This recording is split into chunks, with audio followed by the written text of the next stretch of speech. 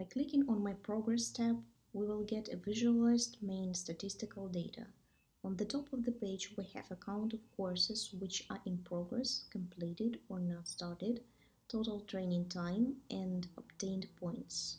Below are an activity diagram, progress bar chart, and control options to manage displaying data. For example, to show data per week, month, or year. By scrolling down, we will see two subtabs, Courses and Lifecycle.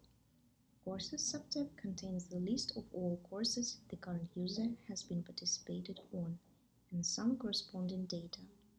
By clicking on the Lifecycle subtab, you will get a bit more metrics on how long you have been participated in the platform, the count of purchases, and gross sale.